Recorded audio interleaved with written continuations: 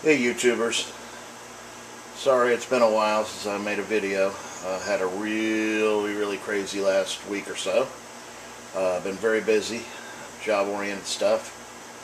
Thought I'd do a quick video on what can happen when you do get busy and you don't pay the attention to your fish tank the way you should. As you can see, this is my tank, badly in need of a trimming.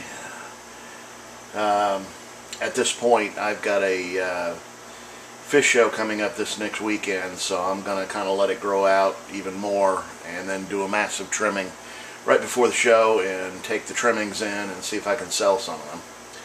So that's going to be put off for a little while. But one of the other things I wanted to point out was the Sunset High Grow, which is this plant right over in here, has also started showing some nutritional deficiencies, being that I had missed a couple of days with the Fertz. I do a small dose once a day as opposed to one large dose once a week. Found that to keep a more even value for nutritional stuff, but the downside to that is if you miss a day or two, the signs of deficiencies can show up pretty quick. Unfortunately, another problem I'm having is my CO2 tank ran out and I need to get it filled, so that's going to happen this next week. But anyways, let me take you loose of the tripod here, and I'm going to show you a sign of potassium deficiency. I'm hoping you can see it. I can barely tell, but if you look at some of these leaves and you look and see the holes in them, especially that leaf right there, this leaf hanging right there, and this bottom leaf right here. But you can see that with the holes in it and the browning around the edges, and here's another one right there, right in there. That comes from low potassium, and there's a real, let me see if I can zoom in on this, maybe it'll stay in focus. See how bad that one looks? But that, for those of you who haven't dealt with it before, there's another one right there. That is what happens when you don't get your Fertz right. So I'm doing a desperate catch-up on it. I double dosed today, and these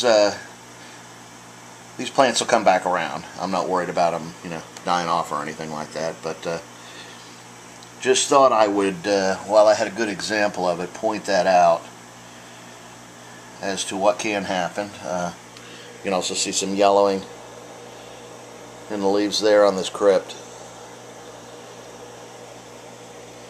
So if you do a planted tank and you go with the more high-tech method where you got pressurized CO2 and you're adding the Fertz and you get everything looking good, make sure you stay up with your fertilization program, because once again we're going to bring that magical word into play. It's all about balance, and if you let one of them get out of balance, bad things happen. Like you can see some of the BBA that's starting to get a little bit worse. Right in there, you can see it. Right there. These are the bad things that happen when you let it get out of balance. But anyway, I just thought I'd do a quick video on that.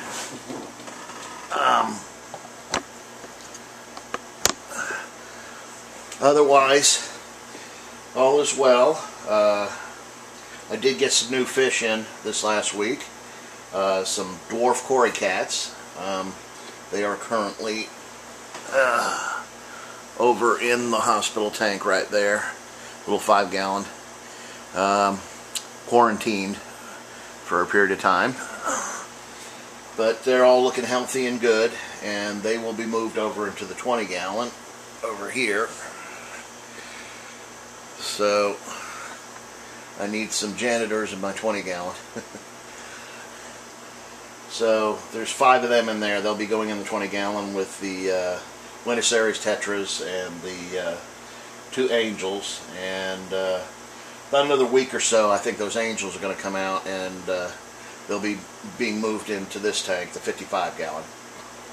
So I'll just have the Buenos Aires and the dwarf cories in the 20-gallon. So I don't know, maybe I'll get lucky and pick up some fish while I'm at this summer meet for our fish association. And if anybody is in South Carolina watching this and you are not a member, definitely check out the SCAA, which is South Carolina Aquatics Association.